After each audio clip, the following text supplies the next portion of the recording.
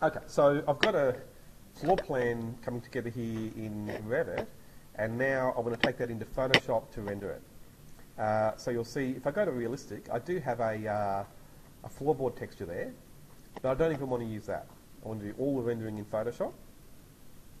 It's probably a better approach generally with plans, even though you can get some of the rendering out of Revit definitely, and you can even do 3D rendering out of Revit of plans, which will maybe come to you later. But for now, I just want to get the line work from Revit, and then again set up all the rendering in Photoshop as a first step. So the first thing, just to go through a few Revit things, is it's really helpful to have a view set up just to export. So I'm going to duplicate my level 1 floor plan, and I'll actually just choose duplicate here, not duplicate with detailing, because if you choose duplicate with detailing, it'll copy text and dimensions and other things that are really overlays in this view, and I don't want those things. So I'm just going to choose duplicate. So I've got a copy of that floor plan, and I'll rename it and call it level 1, let's call it what it is, Photoshop.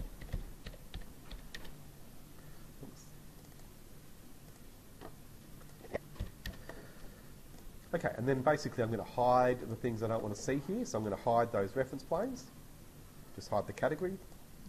I don't want to see all of the sections, but maybe I'm going to keep this one just as an example. So I'll hide the other sections by element. Okay, because I can't hide by category, of course, so I don't want to hide all of them. And then this one, it's looking a bit technical.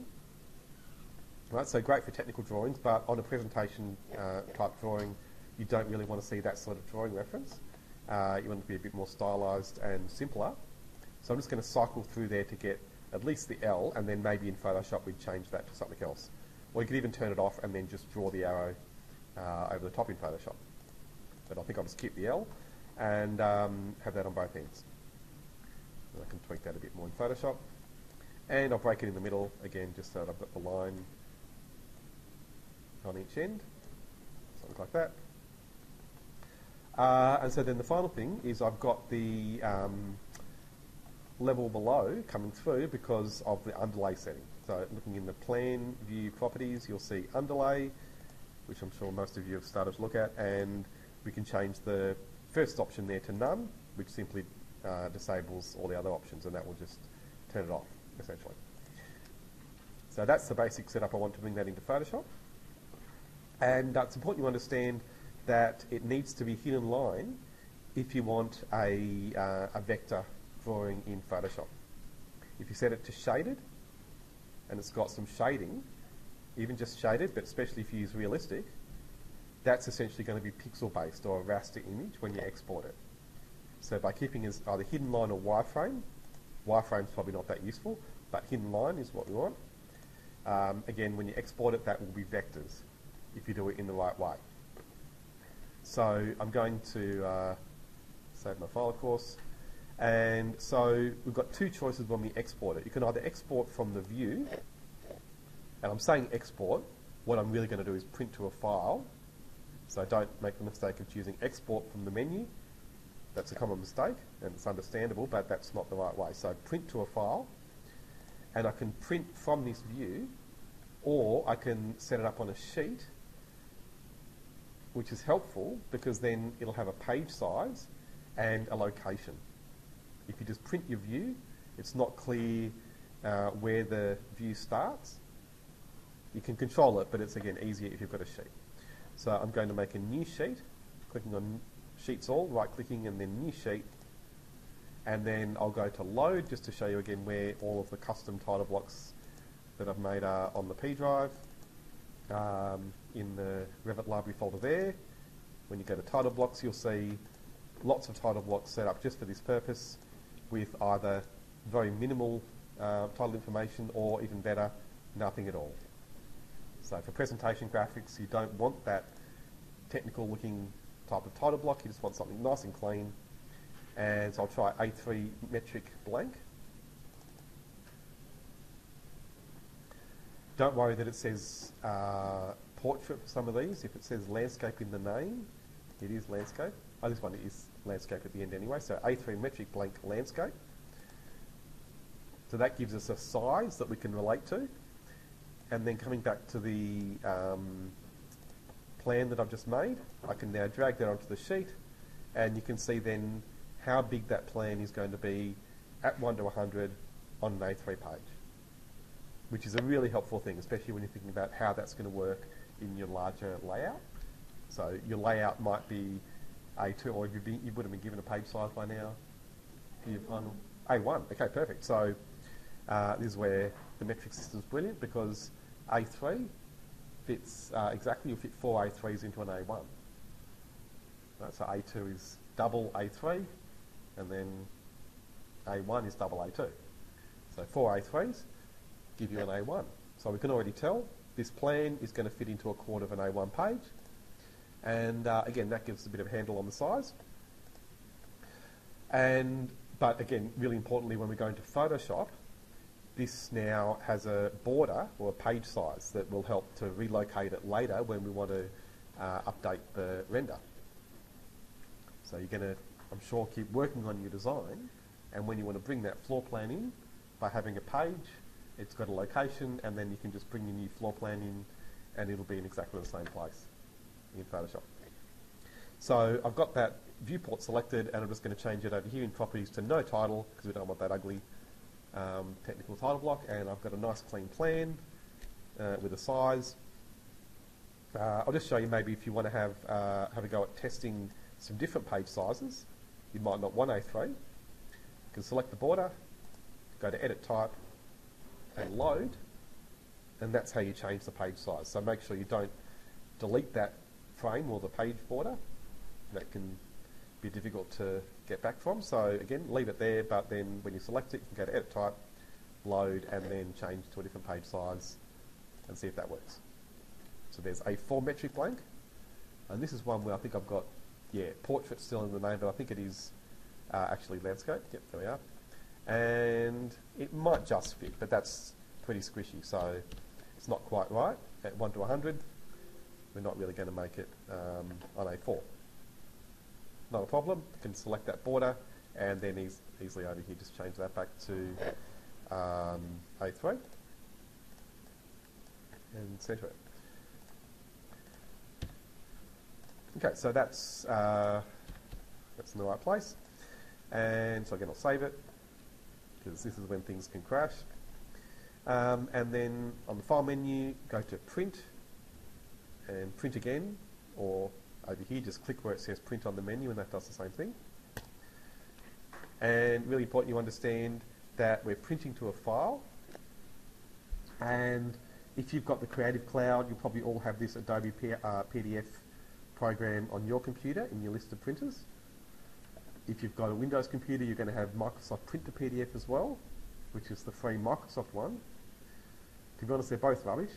The Adobe one's slightly better than the Microsoft one. The Microsoft one, it's necessary occasionally if the Adobe one isn't working. You have to use the Microsoft one in here. But it only goes to A3. So that's why I say it's not very good. A3 is the biggest page size you can do. So worst case, we can use that one, but it's pretty buggy. So often you'll see when you're using it, it'll disable all these buttons, and you've got to go out and then come back in to make it work.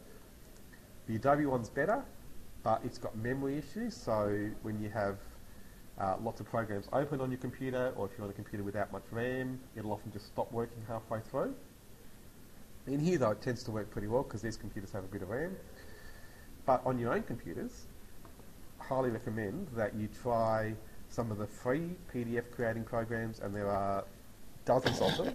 So I'll just quickly tell you a couple. Would any of you know some free PDF printers? Which ones did you try? Okay, I'll give you a few. The one I recommended. Oh, okay. Well, sure. Yeah. Okay. So Qt is a good one. Qt PDF. Yep, Qt. They've been around for years. They make up lots of other good free programs. So they're pretty good. And then the one I really like is called Primo PDF, because it's So it's pretty good, but I think you've got to activate it or something to get it working the first go.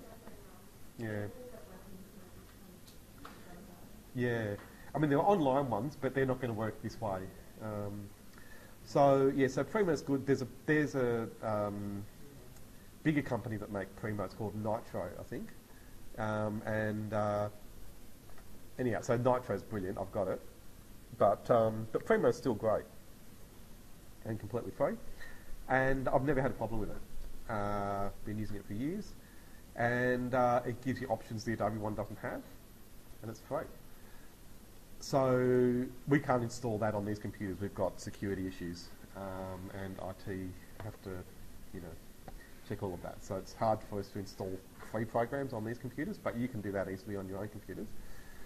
And so, anyhow, the Adobe one though most of the time is fine. So it's good to think of it though still as a virtual printer. So the way you set it up is just like a printer. You can go to properties and you'll see printer type settings like the page size, and that's helpful to understand it. But you often don't even need to adjust it here, because I'll show you the better option. You should always look at this anyway, down the bottom. You can definitely go to properties for certain things, but you should always go to setup when you're printing anything from Revit. It should be instinct after a little while. So when you click setup there, I'll just see, I'm sure some of you will know this straight away because a lot of you have been doing this for years. What's the most important setting? Exactly, zoom 100%. It's really annoying. I mean, I know why they've got that fit to page as the default. It's so the people who don't know, when they go to print the first time, they're going to get something on their page. It'll scale whatever you've got and fit it onto whatever page you're printing on. So that's why it's the default. But we're doing, trying to do professional work, and we want to print to scale. So zoom 100% should be what you choose every single time, unless you're trying to do a reduced set of drawings or something, which you probably won't be doing for a while anyway. So zoom 100%, that should just be automatic. Choose that. And then you should also think about your page size. So here we'll choose A3, because that's what the title block is. And then the only other option is whether you want it to be centered or offset from the corner. It doesn't make much of a difference here anyway, but just choose one of those settings and stick with it. So I'm going to stick with offset from corner, and try not to change these other settings, especially leave that option on vector processing. That's really important. And the quality only factors in when you're doing raster anyway, but you can leave that on high and that's fine. So that's it. But yeah, most important again, zoom 100% and the page size. Click OK. And then even though I know it's right, out of habit, I still click preview pretty much every time just to be doubly sure. Oh, previewing? Oh, right. Right, okay, yeah, so that tells you it probably is a memory issue. Yeah. So I've written a huge thing to Adobe about this, and they still haven't responded. Yeah. Oh, God, I've got a bit of a reputation, apparently, for being a bit of a... Well, but I do. They asked me, I mean, not Adobe, but Autodesk, because I've written things to them as well. They've come back to me and asked me to review things for them because of all the complaining I've done. So it's not too bad. Yeah, so that's all set up. And if I click OK, then it'll ask me again where I want the file to go. So if you notice, I didn't worry about picking back in that previous dialogue where the file is and what the name is, because it asks you again. And I'll choose then the folder that I'm saving in and give it a name. So Myrtle Street, proposed level 1 plan loop. Okay, so it's made a PDF file. We don't need to do anything with it in Acrobat, so I'm going to close that and then go over to Photoshop and then open. File open, and find that same file.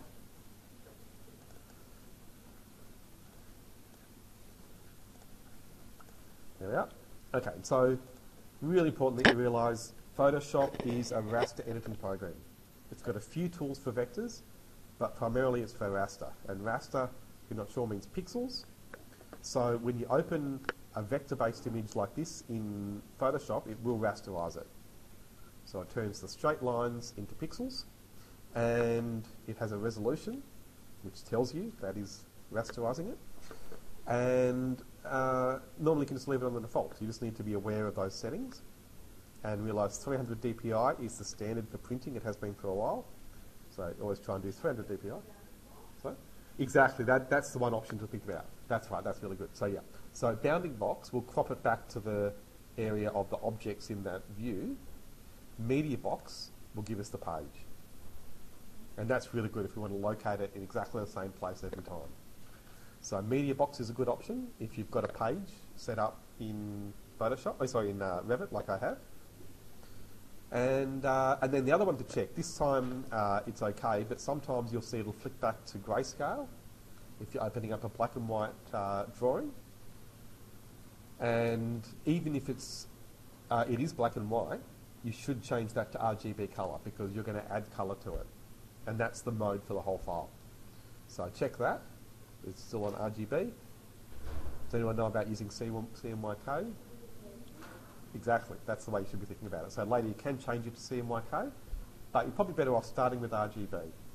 But think about that, because if you understand those two things, you're going a long way to understanding how colour really works in the real world. But yeah, RGB to start with, but think about when you need CMYK as well. That's good. So there we are. So I've got my plan imported. You can see it's coming pretty well with the cutouts that I want mostly, except this does happen. I wish it didn't, but AutoCAD doesn't do this, but Revit occasionally, when you set hatch patterns, will put a background onto those.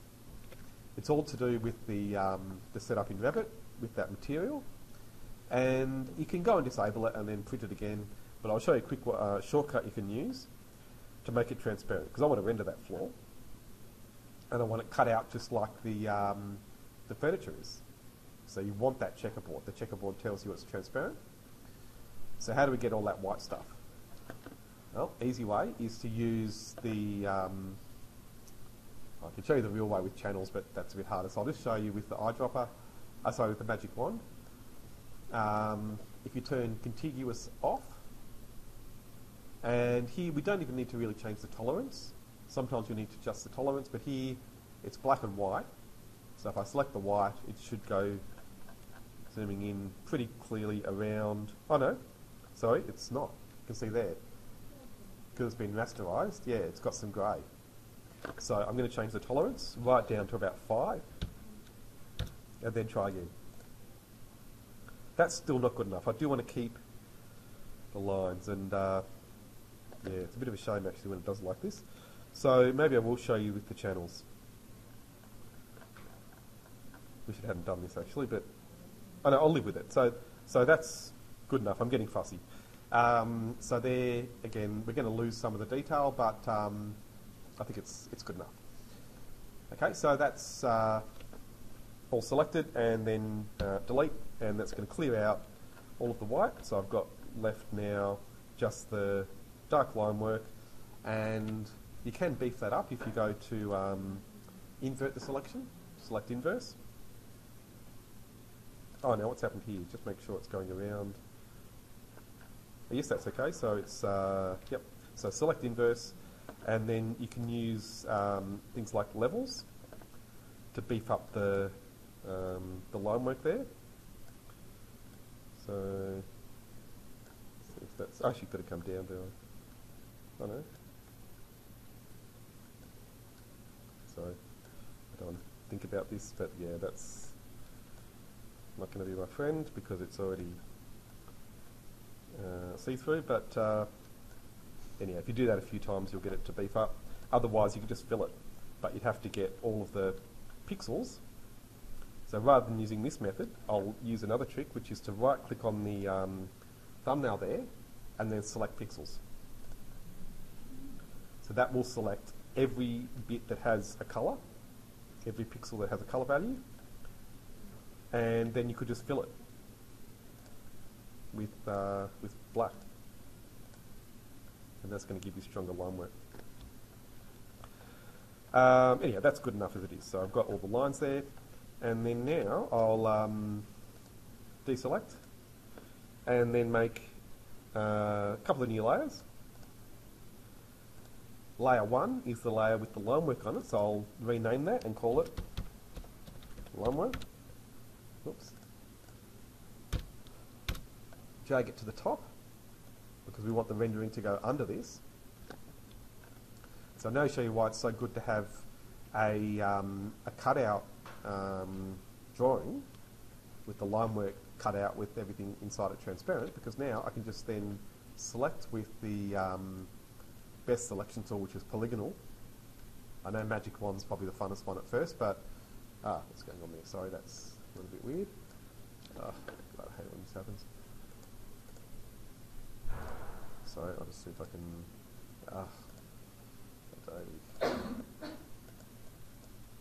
Sorry, that's just going up to the whole screen. Move it.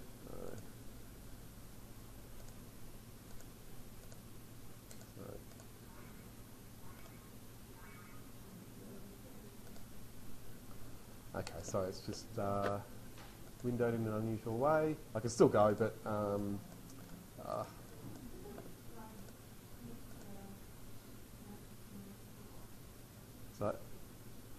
close it. Well, that's going to close the file. So annoying when this happens. It's only the programs that were set up for Apple first, like most of the Adobe programs that do this.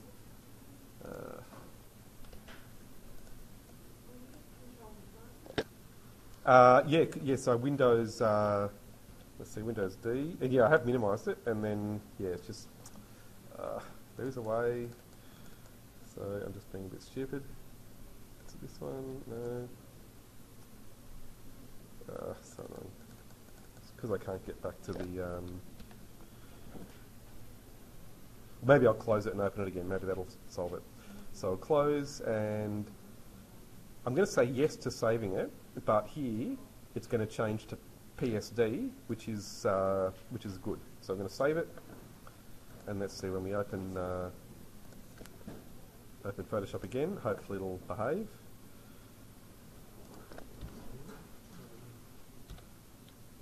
Yeah. So, it just maximised in that funny way where you lose the title bar and everything, and also it doesn't fit in the red border for the recording. But there we go. Now it's back. Don't know why that does it. Yeah. So that's much better. Okay. So I'll go back. There we go. And we're back to normal. And I better just turn that timeline off. That's for later. I'm going to share that in a minute.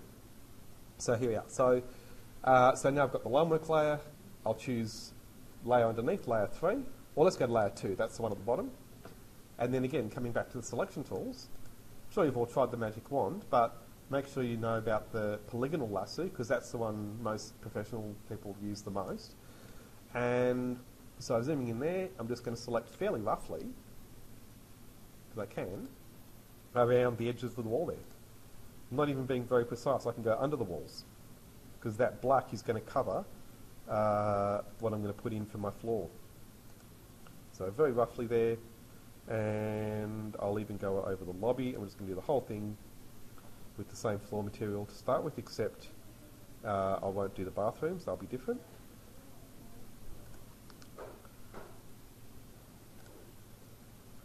Okay, so back to the beginning. Right, so I've got a selection which is much easier than trying to select in between all of those lines that I've got for the furniture and everything else. So then I'm going to fill it. I'll start off just with something very simple using the paint bucket. It's always an interesting one. So with the paint bucket tool, you can set a colour. I'm sure you've all done that. You can easily set colours here, or you can use your colour picker and your swatches. Set a colour, of course, and it's good to spend some time working with colour models. Have I given you the spiel about primary colours, which I think is fascinating, but I know at first you'll think, God, how can you go on for so long about primary colours? I'm just going to ask you then, what do you think the primary colours are? Yeah, that's right, you know. Yeah, so, okay, so I know you'll think, if you haven't been told... Yeah. Look, I'll say it very quickly. Red, yellow, blue is what you're taught when you first learn about art. They were thought of as the primaries about 150 years ago, but it's been worked out since then that that's just for pigment, and even then They're not quite the accurate primaries, but they're okay. They all look great. You know, master painters use those for centuries. But if you really want to understand colour and why you have primaries in the first place, think about the way it works as light. And in that case, it's red, green and blue. And it's got nothing to do with red, yellow, blue. It's the opposite. Or the complementary, but we'll get into that. So when you work with colour in a computer program, it will always be red, green and blue, or cyan, magenta, yellow. They are the real primaries. But red, yellow and blue still will come back to that. It's got its place. And so again, when you pick a colour swatch, you can see the red, green, blue values, start to think about that. And you've got these, of course, preset colours that you can use to make a start on your swatches. And of course, when you get a good colour, save it. And it's a really big time saver because you can spend hours making brilliant colours, and then you want to make sure you can reuse those. So if you have trouble with the paint bucket tool, make sure you know about the options there for contiguous. Sometimes you might even have all layers on, they can cause some issues. But normally, if you've got contiguous on, and also the tolerance can make a difference. But again, just make sure those options are very similar to the magic wand, so make sure you're aware of those. So colour fills are fairly easy otherwise. If it just isn't working for you though, you can always go to the edit menu and choose fill. And then you get the option to choose either black or white or foreground colour. Will give us the colour we've got here. And that will always work if the paint bucket, for some reason, with the settings there, isn't doing what you want. And then you've got patterns. So I'm going to go and open up a texture file and show you a very simple way of making a pattern, and then we'll go further into it. So if you look on the P drive, in the material images folder, I've got a lot of textures that are used for rendering. So if we go to the wood folder there, and I'll just change the views here to large icons so that you can see those images. So you can see we've got all these different images, which of course are all wood, set up flat. So they're photographs, but they're taken obviously perfectly perpendicular, so it's perfect for rendering. So I'll just open up one of them. So to make that into a pattern that you can use for rendering, it's really easy in Photoshop, but a lot of people don't know about this. On the edit menu, you just go define pattern. It's that easy. And you don't need to know much more than that at first. You can set the size and do all these things later when you get further into it, but for now, I'll just give it a name. Chestnut wood. So I know what it is. So that's now saved for use just on this computer. And so then an easy way of putting that into the selection is, again, on the edit menu, use that fill option. And then you can choose the pattern option there. And you'll see it will give you a choice of the patterns that are pre-made, and there at the end is the one I've just made on this computer. So that's worked, but I didn't get much control over the size. And you can see it's much bigger than the lines I've drawn from my floorboards. So to adjust the size, there's a few options. So going back to there, there's nothing wrong with just doing it again. Edit and fill. You can tick the scripting option, and the brick fill, believe it or not, can be used to set the size. You've usually got to disable all the other settings, and if you go through this, it's interesting what you can do with it. So the spacing, it's okay. The pattern scale, I'll come back to, but then the offset, I don't want that. So I'm going to set that to 0. Okay, we don't want any offset. The colour randomness, I don't want that either. So I'm going to set that to 0. And you can see now they're getting more even. The brightness randomness, don't want that either. And now you can see they're finally all the same. And then we can look at the scale. So now I can change the size and make it smaller, or go the other way and make it bigger. So that's one way of adjusting the size. It works, but you probably have a few goes at it to get it right. But the good thing about that approach is that you also get the option to change the rotation if you want to change the angle. So that's a good thing to know using that script option. But I'll show you another way, which is probably better, using the blending option. So if we go to this layer, layer 2, and then I'll just right click there and then get blending options. You can do it with the button up here. I always forget which button it is. When you double click on it, basically that's the same thing, so I normally do it like that. But one of these buttons does it. If you double click on the swatch though, that's the same. And you can do pattern overlay. So there I need to choose that option, and then I can choose the pattern that I've made from there. Right, and so that's generally a better option because you can just scale it on the fly and you can see it straight away, changing scale. That's how most people would probably do it. The only problem with this is that you don't get the option to change the rotation in here. So if you know you've got to rotate it, either do it in the original file that the patterns come from, or use that scripting option and you can rotate it. So a few different options, but yeah, the layer's a good one overall. So there we are. So then I'll just get some of these furniture pieces, and using the magic wand is not terrible. So for some things it makes sense. I go back to my line work layer, and then I can just start picking, and it's getting everything because I've got contiguous turned off.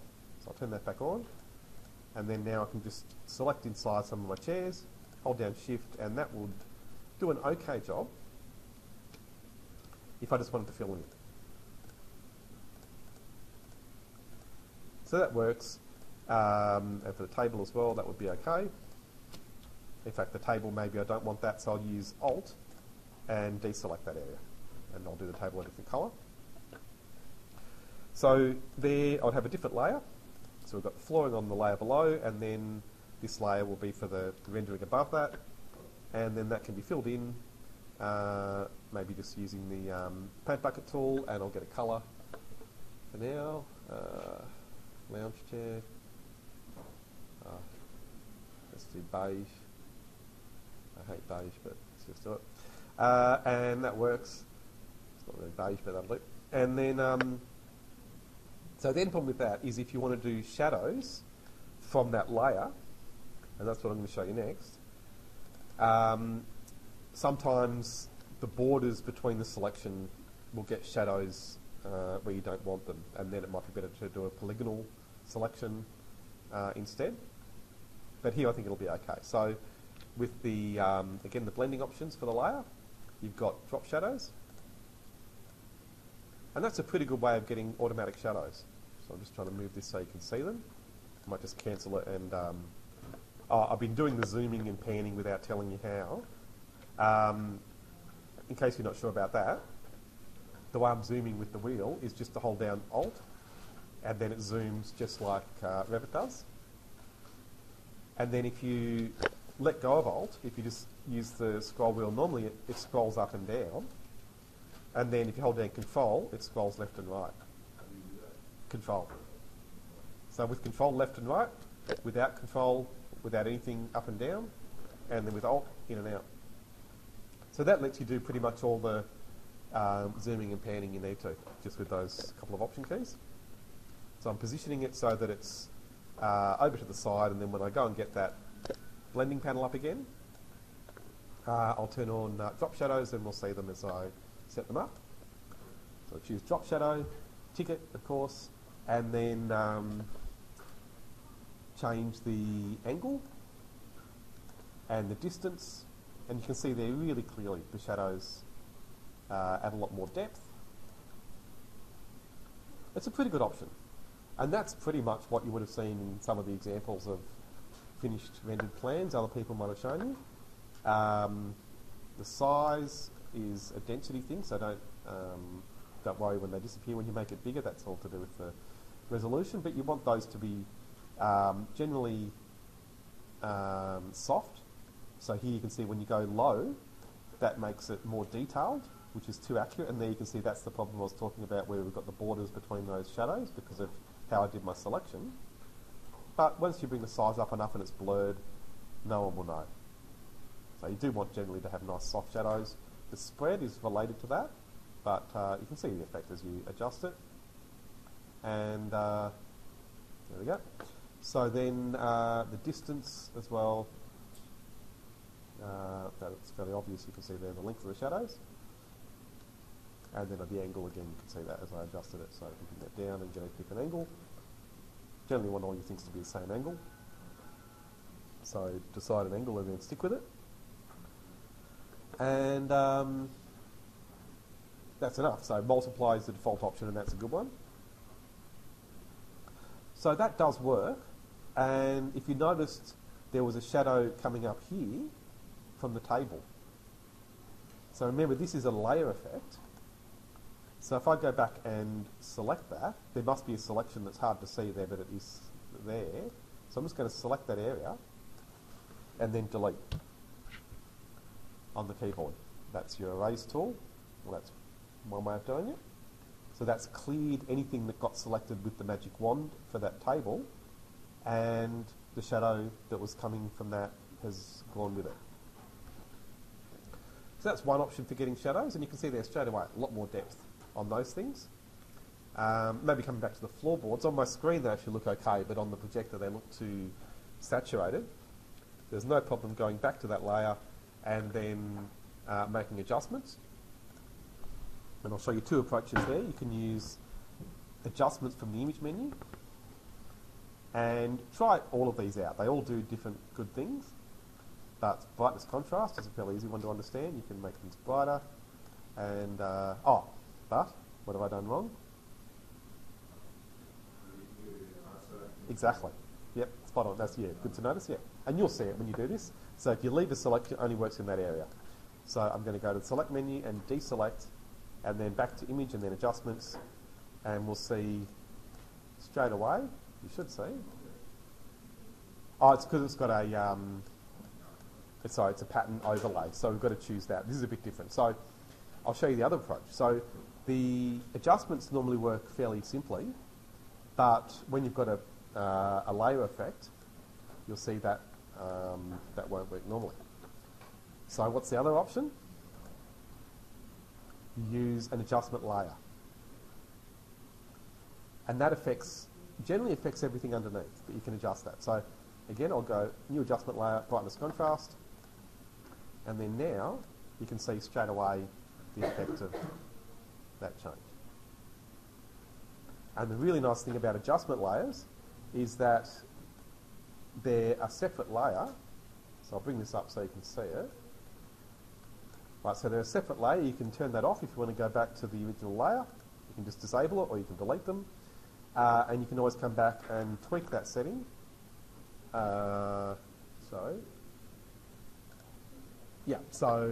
that's a different thing. Sorry, I want to get this one. So, yeah, I just double-clicked on the wrong thing. So double-clicking on the little icon there. And we can then just adjust it further. The problem with adjustment layers most people have is that it works by default on all the layers below. So if I had other layers under that, it would work on all of them. Here it's not a problem, but maybe I'll put another adjustment layer above this one for the chairs. So again, layer, and new adjustment layer, and I'll do a levels one this time. So I'll just make a change so you can see it. So there we are. So you can see there it's affecting the chairs and the floor. Sometimes you'll only want it to affect the layer below, so you've got this option here, which I'm fairly sure is the one that makes it only affect the layer below. And so you'll see then as I change the levels, it only affects the chairs. Okay, so so those are the most important techniques, but I'll show you one final little thing that I do a lot, particularly when I'm adjusting 3D renders. I'll just come back and quickly show you one of mine. So, let's just go back to here. Okay, so you can see in these renders I've done that the shadows in the corners are nice and dark, which give a lot more definition, and the real effect, it's called ambient occlusion, that effect, and it's a true thing that happens in the real world. But you often need to exaggerate it to get to get the effect you want in your renders. And I actually did a lot of that work in Photoshop, just to beef those up. So, well, not so much for these, but I've done that before with a lot of others. So, so to do that, you can try and use drop shadows and things like that, and it's often going to do something close. But if you go in and make a layer just for shadows, so I'll make another new layer, and then it's kind of nice when you do them roughly, instead of using these automatic shadows, you can just use the brush tool. I'm going to set my colours here back to black and white, just using that little shortcut you've got there. So I've got my foreground colour as black, and then it's a good chance to look at the brush tool as well. So when you right click, you get the options for the size and the hardness, of course. So I don't want a very hard brush, but I also don't want a very soft brush, I want it in between. But play with that, maybe very quickly I'll show you if you haven't done this for a while. That's in between. So very soft we'll start with, so that's got much softer edges. And then if we take that all the way to 100%, we get a fully hard edge brush.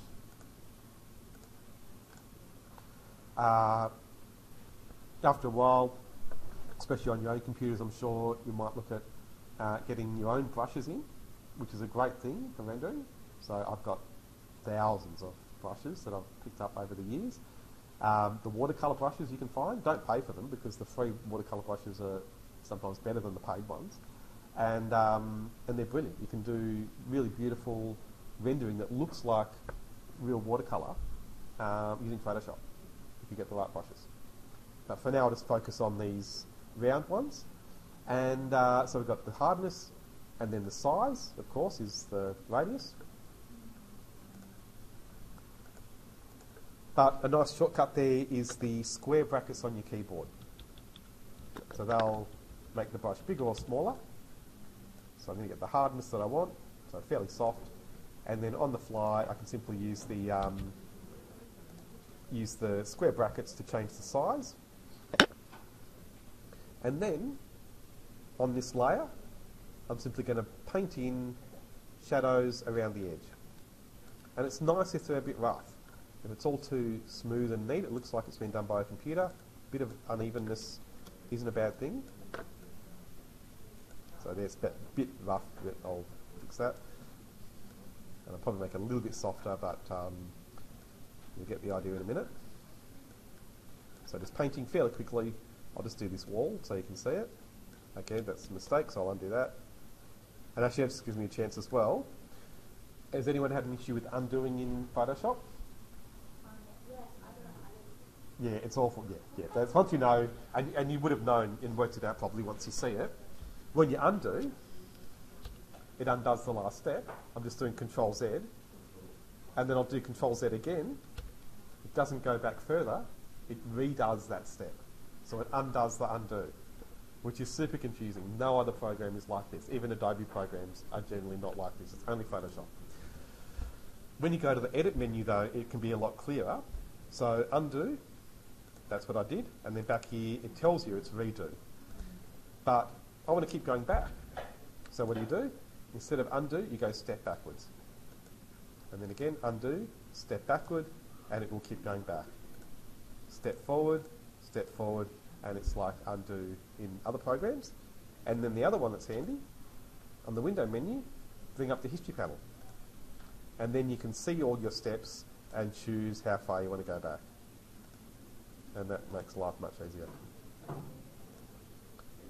So it's just those little things. Yeah, Adobe has changed, but it's the way it was. You know, Photoshop's a very old program. Yeah.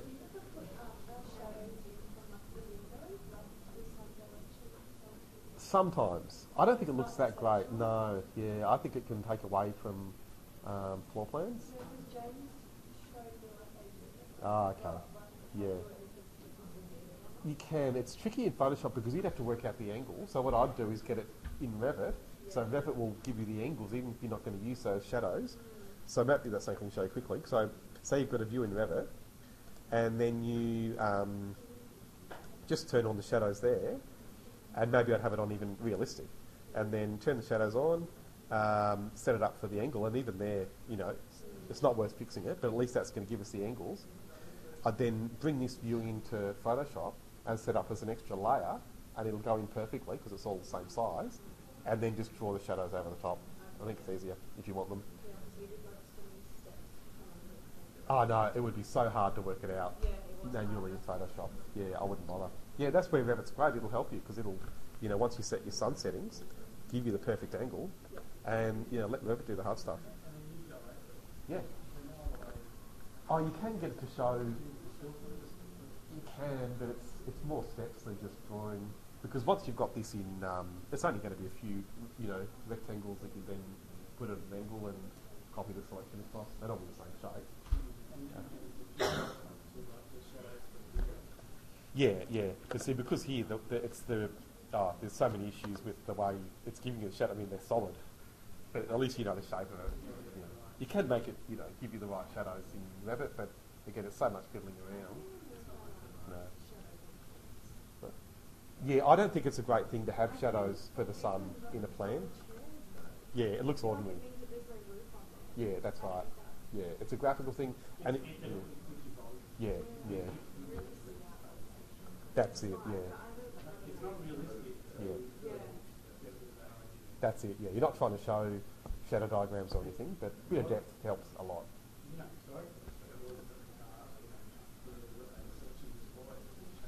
Yeah, that's right. Yeah, that's it. Just and you know, I was hand chatting in the past, and that's where this is all coming from. So I always like to bring up some real hand drawings as well, because let's see, I'm sure these guys who are my heroes from the old days.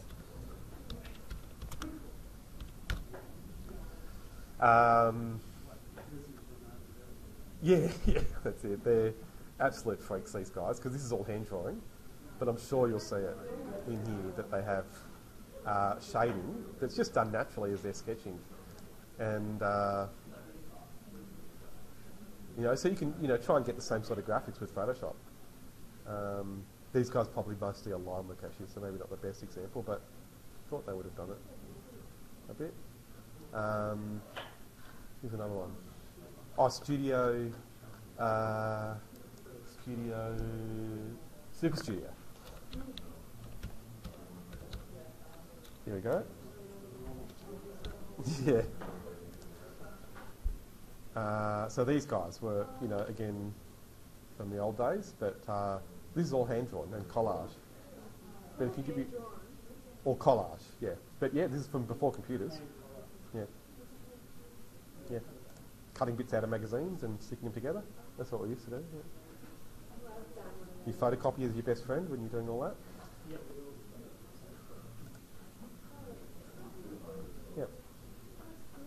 Yeah. Great techniques. I mean, see, what a lot of people are now doing with these graphics programs is trying to get the graphics that were, you know, happening before 3D and CAD and everything was around. Yeah. So there we are. So yeah, so shading, you know, just to get a bit of depth. You're not trying to show perfect shadows, but yeah, depth definitely helps. So the final thing with this layer, so at the moment, it's just a black layer. So all I wanted to show you there, if you change it first to multiply, just like that other shadow layer was, yeah, it's brilliant, yeah, because it brings the colours through from underneath, and then just play with the opacity and the fill to get it to be the softness you want. And see there, now it looks like a shadow. And if you think it's not making much of a difference, without, with. Yeah. It's just a subtle thing, but if you do it all over your drawings, it gives you so much depth. And that's the technique. So when you go and have a look at Alex Hogreeff's stuff, you'll see all through his drawings, he does that. Shadows everywhere. Not directional shadows, just ambient shadows. Painted in, usually, he would have probably painted most of that with the brush tool. But have a look at his, you know, his fully rendered plans. I'll see if we can find, where's his site plans? Oh, here's one with just shadows. That's brilliant.